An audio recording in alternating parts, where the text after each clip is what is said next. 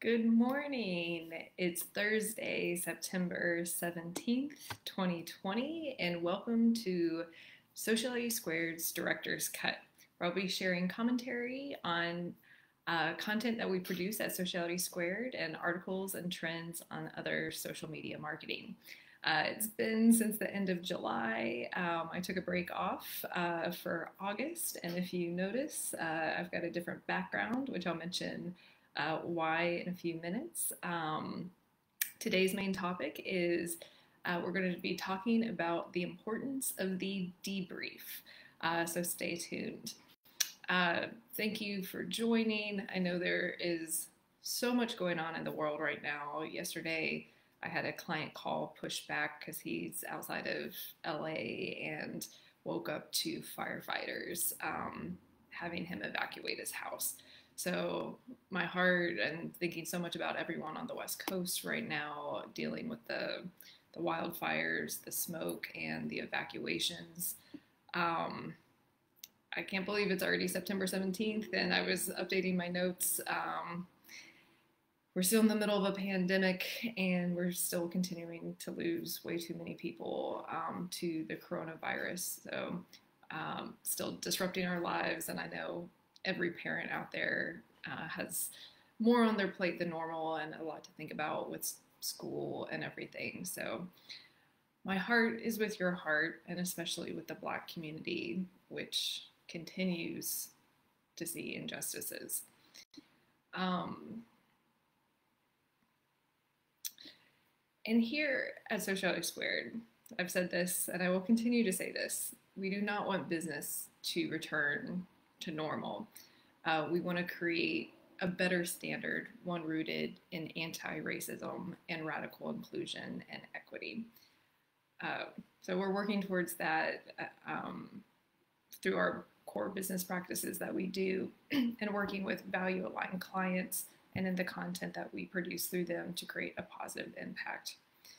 And one thing that I wanted to encourage everyone to do, and that I will probably say every broadcast between now and the election, is if you haven't registered to vote, I encourage you to do so. I saw a great quote from John Lewis on Instagram the other day. The vote is the most powerful, nonviolent change agent you have in a democratic society. And this is something, even though I put a pause on the Facebook Lives for the month of August and a little bit of the beginning of September, my Mac crashed, which I'm still waiting for my new one. But typically, I try not to mix politics too much with Sociality Squared because we really do value diversity of thought and just diversity in the broadest sense of the word, embracing, something that's different from yourself. And we work with clients from every political spectrum and that don't even identify with politics and everything in between. And we really do value, debate in that sense, and coming to the table with different perspectives. However, this year is such an important year that I announced in August that as a company, Sociality Squared is endorsing Joe Biden and Kamala Harris for president and vice president. And with everything that's happening, it's just too important not to. And we believe, and we're doing this because we believe in the possibility of true equity and equality in America. And lives are on the line. So I won't go too much further into it and open up that can of worms, but I encourage you to vote. I encourage you to request your mail-in ballots, learn the system for your state. For me, I've already requested my mail-in ballot, and I'm going to hand deliver it to the polls as soon as I can.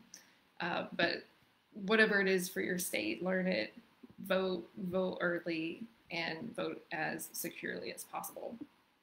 So if you don't know who I am, I'm Helen Todd, co-founder and CEO And if you're new to Sociality Squared, we're a social media agency who understands the magic of people coming together around what they value and love. And clients partner with us to grow their businesses and know that we always remember behind every screen is a person. So after this video goes live or ends the recording, I'll put some links below of how you can connect. Actually, there's some links now how you can connect with Sociality Squared and myself, and then I'll add some extra links for a few of the news pieces that we'll be covering. And so today I'll cover a few S2 news, the main topic of the importance of the debrief, a little social media news, and we always like to end on a good note, so some inspiration. And I'm going to try to keep this to 30 minutes. This is a little bit of a new time, so 7:30 to 8 a.m. The biggest news is, you might have noticed from when I ended in July, there's a new background. I actually moved from New York City to Cincinnati, Ohio. And because of that, Sociality Squared as headquarters also moved from New York City to Cincinnati, Ohio. So the company was founded in New York City in 2010. I was there, 11 years. New York City is near and dear to my heart. But in this moment in time, the idea of more space, a yard, and being closer to family kind of won. So packed up everything. It was, I think I underestimated what the move from across the country would be. And in the middle of it, my Mac crashed. So I'm waiting for a new Mac. And also that's one reason why this broadcast didn't start last week as we originally planned. But I'm super excited to be here in Cincinnati. I don't plan on leaving too much from my new house until 2021. But I went to college here at Xavier University, and two other team members from the Sociality Squared team are here. Christy is kind of my right-hand woman and is an amazing social media marketer and account executive. And then Amy Crowley, who is a content strategist and does a lot of our PR exposure too. So it's good, and we have some clients here. So it's good to be in Cincinnati, and I'm looking forward to reconnecting with old friends from Xavier and meeting new people too. And all the while, I'm still, since everything's virtual, still very much part of my New York City networking groups and presence. And when I feel comfortable flying, I'll definitely be never too far from New York City for sure. So that's the big news. Sociality Squared has new headquarters in Cincinnati, Ohio. So if you're in the area, I'd love to connect, start with a Zoom or maybe a socially distanced coffee. So we'll see. But do reach out. The other news is Brandemonium, which it's funny. Brandemonium, this is probably its 4th or 5th year that's taken place, and I've been part of the conference since day one as kind of an advisor. We helped them with social media marketing 1 year, and I've spoken every year at the conference.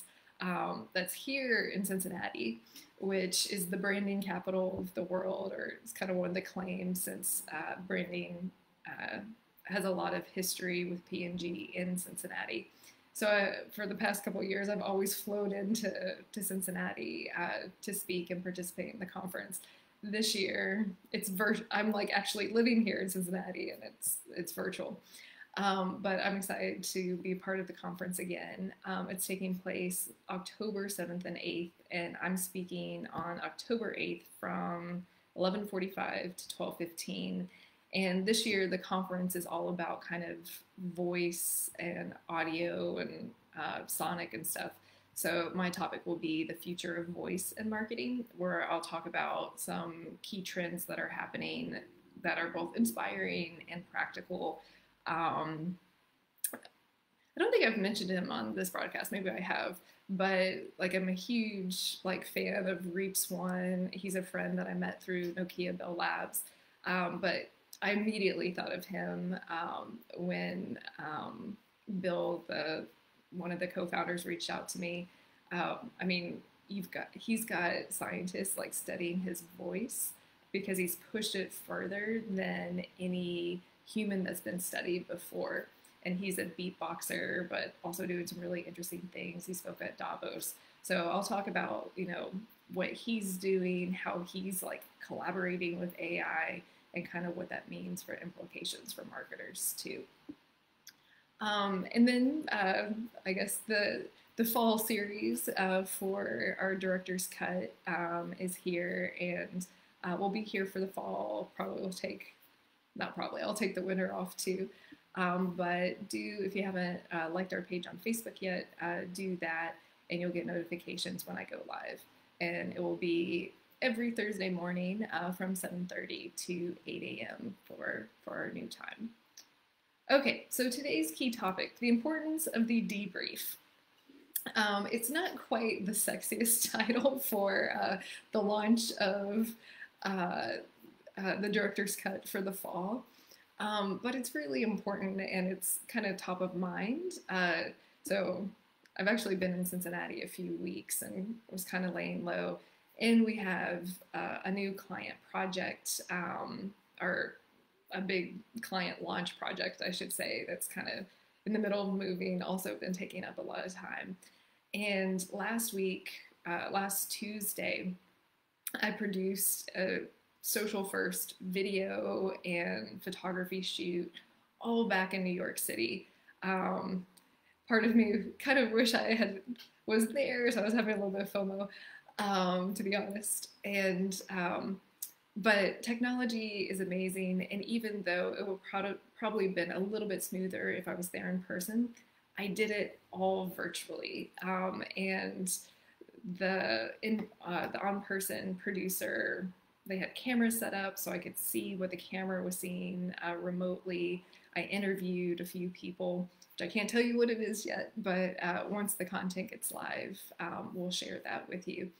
And I'll go into more detail kind of on remote production, because we're actually going to do another one with a partner in Portland coming up. But you can produce entire photo and video shoots remotely using technology, which is amazing. But one of the more important things I want to talk to you about today is just the importance of the debrief. And we do this at Sociality Squared pretty much for everything. For any big production like Tuesdays, and we literally had 2 studios with a photographer and a videographer shooting, and then after lunch they switched. So we got a lot of content in one day in both video and photography formats.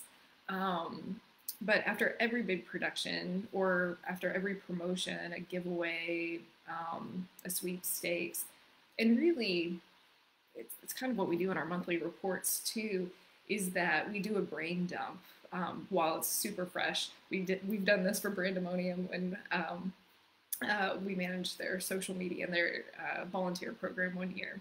While it's super fresh, like, do a brain dump of everyone on the team of what worked, what didn't work, what are our learnings that we can take with us for next time. And then we kind of just have this like collective library where we're constantly learning, iterating, and improving for the next time. So we have, like, goodness, it's been like 10 years now, because this is our 10-year anniversary this year. You have so many lessons learned, and social, there's always new things coming with the coronavirus. We're all working virtually. I helped with a virtual conference back in March, which was totally new, at least for everyone involved in that project. So the debrief is just so important. So I encourage anyone, I mean, after this move, kind of underestimated it, what was the good and the bad from the move to after a small or a big project, is to take some time right afterwards to do a brain dump of what worked well, what didn't work, where is there room for improvement, put it on paper and file it away so that you can reference it for next time. it was just a good practice. And we do this with our reporting too. We are constantly learning, iterating, and improving and optimizing. So if you haven't done the debrief, or you know of it and you don't do it on a regular basis, I highly encourage you to embrace the debrief. They're great tools for improvement. Okay, so we have about 10 minutes left or so. I'm going to try to stick to 30 minutes this season. And to be honest, for the news section, this past couple weeks has been very much moving, getting things set up, and this client project. And so I haven't done as a big of a deep dive as I usually do in following the ins and outs of the industry news as possible. But I did want to point out two things for today, and I'll go into more. I mean, there's a lot that has happened since the end of July. But two things I want to point out today. Yesterday, Facebook had their Connect conference, which they did all virtually. And this is their you can hear the street. It's their virtual reality and AR conference. And they had three announcements. Their Facebook Reality Labs. They're introducing smart glasses, and then they introduced a new, or like an upgraded VR headset, the Quest 2. What was interesting with the glasses, the smart glasses, is it's not like Snapchat where the camera, or like the glasses are a camera to capture video and stream. It's more like glasses are a seamless interface where you can see through and then have like AR, kind of holographic looking things overlaying reality in kind of a seamless, classic looking way. They didn't put a timeline or a date when that's happening, but it's definitely like the future is coming. We already use AR through our Snapchat filters, our Instagram filters, all the time. So these things are just going to be blending. And we create like Instagram stickers here at Sociality Squared and dabble with some of this. But one reason why I pay attention to it is kind of like a litmus test of what's to come and what we should be paying attention to, and should we bring this to our brands. So I always, try to pay as close attention to possible as for upcoming trends.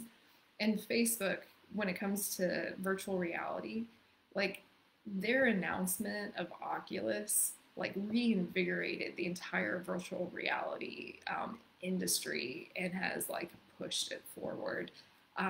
So while Facebook, and I will talk about this more in this broadcast, has many flaws and many things to fix, in a lot of ways, over the course of my career in social media marketing, it's also served for me as kind of a litmus test of where trends are going. So VR, AR, I know like VR got a lot of like initial like talk, and then kind of died down like too early. It's not really going to come. I still think VR is going to have a big presence with us. And one of the words, I just watched the introduction that Zuckerberg did yesterday. He talks about the need for presence and how like video is different than in person, but VR, you have more of a sense of presence because you have a shared sense of space. There's companies like Nokia Bell Labs that are working on like being able to replicate in-person presence virtually. I'm kind of like, the jury's still out on that one because, energetically, it's going to be really hard to replicate in-person energy shared between two people. But we'll see. But definitely keep your eye out for, announcements on these glasses in the future and virtual reality. And I'd be curious, if you use virtual reality at all. I was talking with some friends last night, and we all want to order the new headset and meet up in some of the virtual reality, like I think it's the venue spaces to hang out together. because, you know, everyone's more spread out and staying more at home now. The other piece of news, I actually listened to this on my drive from New York City to Cincinnati. A friend shared and recommended it, is Jack Dorsey, who's the co-founder of Twitter, did an interview with NPR on kind of the mistakes that Twitter has made. And it was good. I appreciated the guy who interviewed him. He didn't hold much back on the questions, but they talked a lot of on a lot of topics, you know, relevant today, on misinformation, polarization, what's happening in the industry. So it was interesting, and I recommend it. And one of the things that I appreciated that Jack said is that as an industry, you know, there needs to be more regulation. So he agreed with that, which I agree with. And he also said that, you know, this whole algorithm, our algorithms right now are not transparent. It's this black box, and that's an industry-wide problem. So it was really good to hear, you know, one of the co-founders of and CEOs of these big platforms to say that, because these conversations need to happen, and change needs to happen. So I recommend that. And Twitter, you know, some people say that Twitter has done a better job in addressing these issues of misinformation and kind of taking down posts that violate the terms of service from Trump. And in some ways they have kind of led that. But I don't want to give them too much credit, because they also have a whole long list of issues. They're probably in some ways doing a little bit better job than Facebook. But yeah, all of these social platforms have a long list of issues that need to be fixed. So I'm not going to give anyone too many gold stars, but I did really appreciate the interview and where he was thinking, and where he was saying that the industry should go, because I agreed with all of those things. And then for the inspiration, so I've been spending a lot of time on Pinterest. It's kind of my way to unwind and think about the house and have fun. Because this is also going to be a meeting place for Sociality Squared. It's in addition to my home. I think it's kind of like most people are working from home. I'm living from work now, because this is actually a commercial property that I'm living from, but it's a very cool, like old house, like shaker house from like it was listed as, you know, built in the 1900s or like early 1900s, but it's really probably built in like the 1830s or 1850s. So it's a very cool house. And I went to buy a couch, and I wanted a red couch for the more formal living area.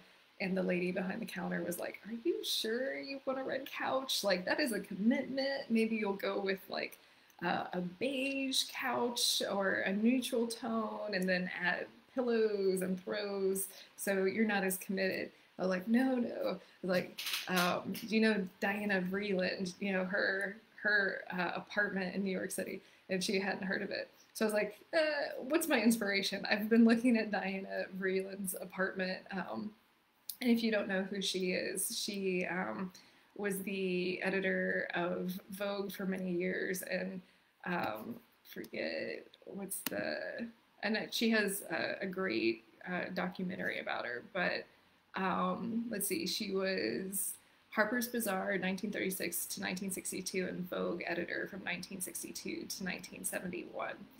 And she just had this like larger than life, and she brought like these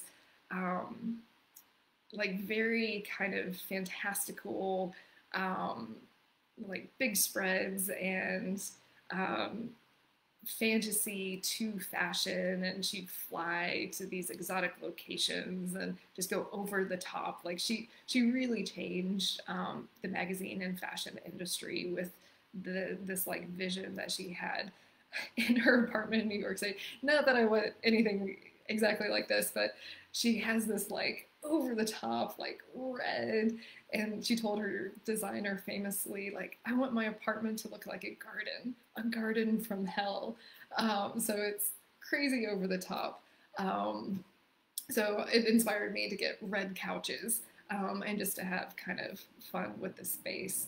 In looking and talking to a few different furniture places, it seems like everyone, not everyone, but a lot of people are not renovating, well, renovating and kind of redecorating. And since we're all spending so much time at home, kind of make these our sanctuaries and retreats.